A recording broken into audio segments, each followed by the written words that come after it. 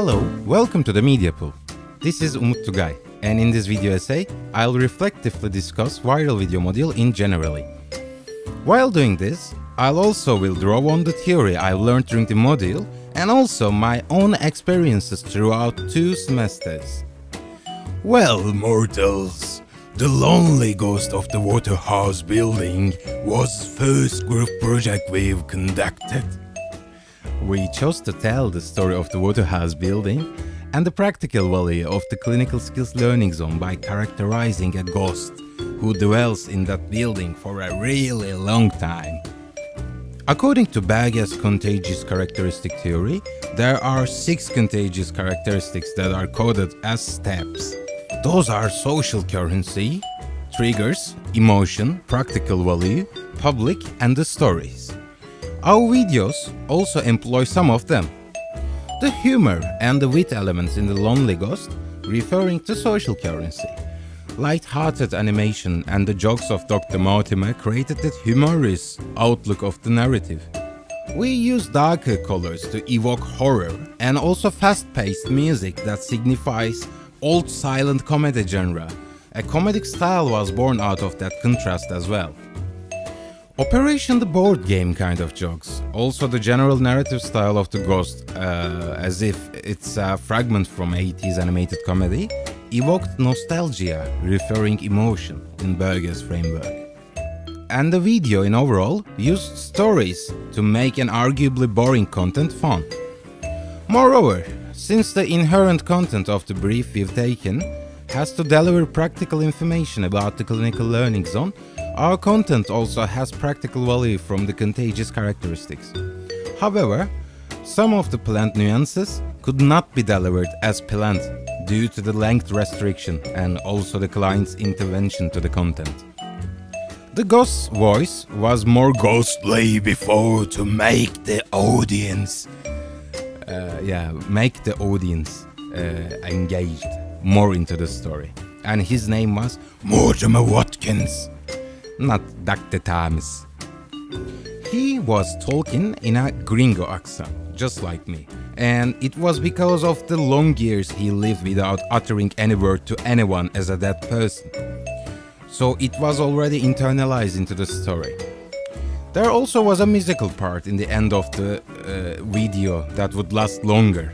But due to the formal restrictions, that kind of extra elements that had the potential to make the video more contagious could not contribute to the final version of the video.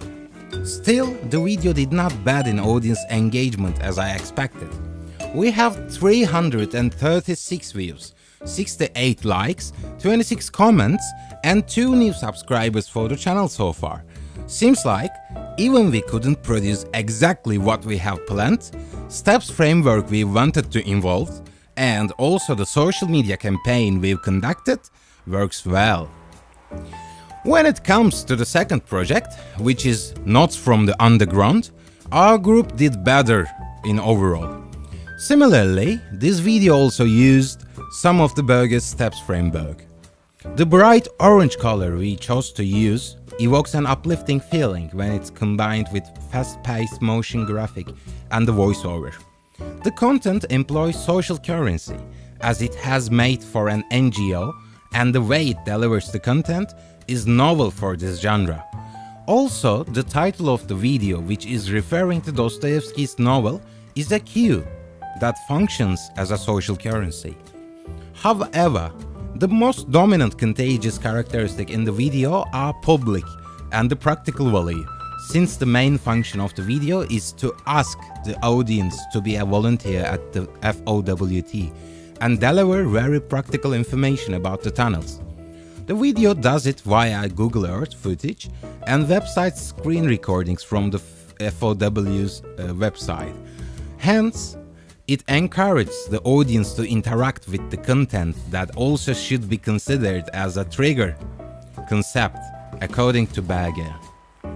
Moreover, we did not have a mod-o-mod script for the video. Instead, we had a guideline for volunteer Claire to answer the questions, and script is molded together in cooperation with her.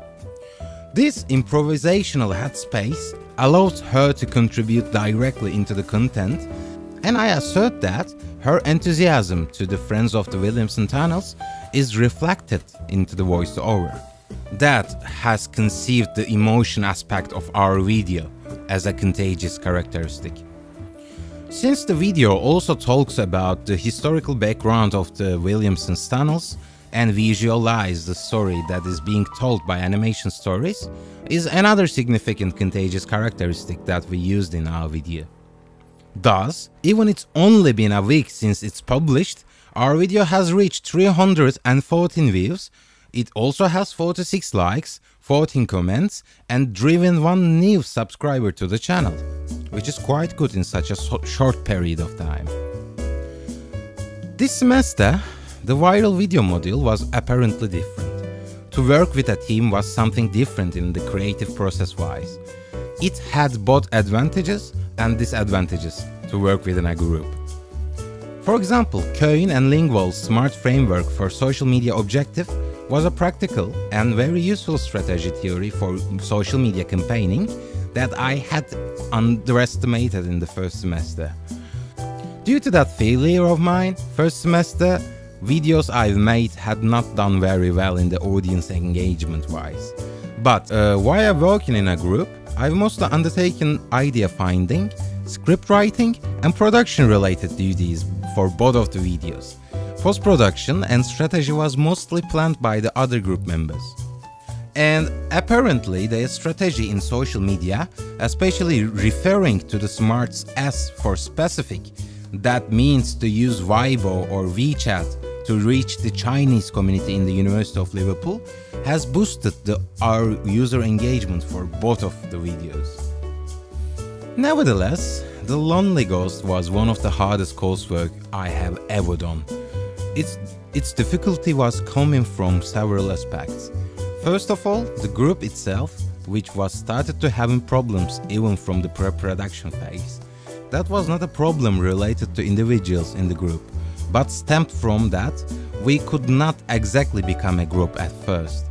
That was a group conceived by the model lecturer, not an authentic one. At first we didn't know about each other quite enough, and since each of us were third grades, we were already too busy in our routines. And probably that is why, as it's stated in Katzenbach and Smith's team type theory, our group remained as a working group, which means only could function to finish the assessment. It could not transcend its potential to be a higher and performing team, but arguably in some bits of the second project acted as a potential team, with approximately same team cohesion and performance impact ratio, but more integration and more motivation.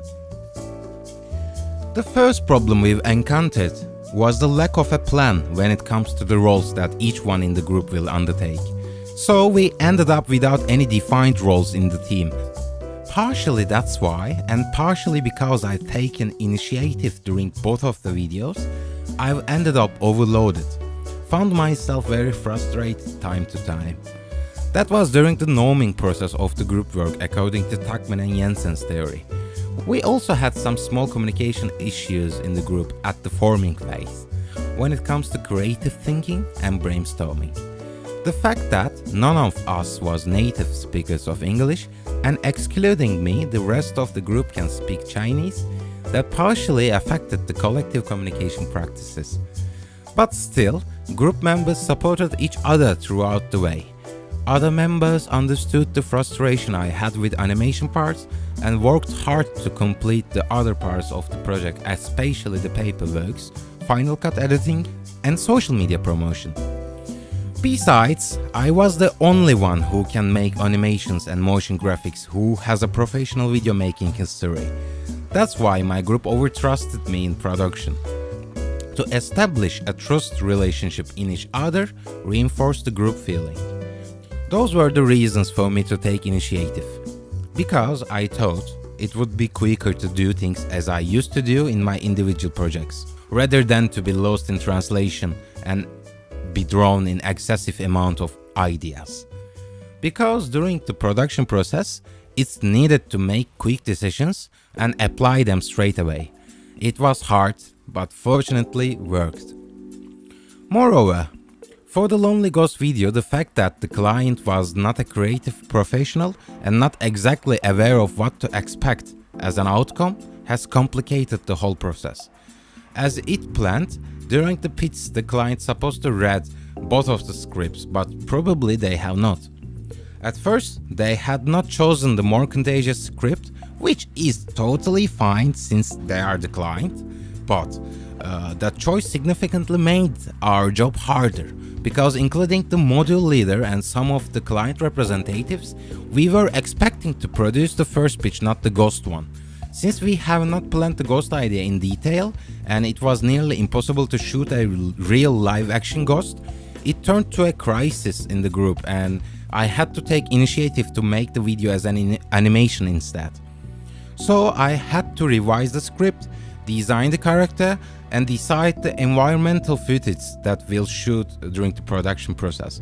Also during the pitch, we've clearly emphasized that we need a volunteer to make the voiceover for the ghost, preferably someone who can speak in English accent, but the client apparently ignored that will. So I used the camera on set, communicated with volunteers from the School of Medicine, designed the character and in addition to those, voice acted for both of the characters and also animated the characters. This was obviously much more work than I supposed to undertake, and to be able to do them all, I sacrificed sleep for 2 days. As a result of that, I missed a submission deadline for another module. Despite this much of effort, the client rejected to publish the first version, the one that I was dubbing the ghost. They claimed that the accent was not understandable. During the pitch, we've emphasized that we need a volunteer to do the voiceover though. Luckily, our model leader helped us with the voiceover and we could publish our video. And actually being a group saved life in this point. Since I already was quite tired and missed that deadline, my group mate Chen managed this crisis and arranged cooperation with the model leader. If I was working by myself in such a condition, probably I would have given up in that point to publish the video. So, even time to time it felt it has some disadvantageous aspects, being a group in overall was extended our individual potentials. Even it was very fun to involve in such a project and group work eased the obstacles occurred, still during the Lonely Ghost, very limited time span and unbalanced work division reduced the quality of the end product, I might say.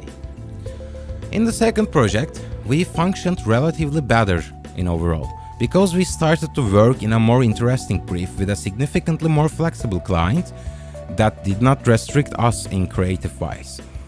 That was also because we started to know each other in the group and acted according to that.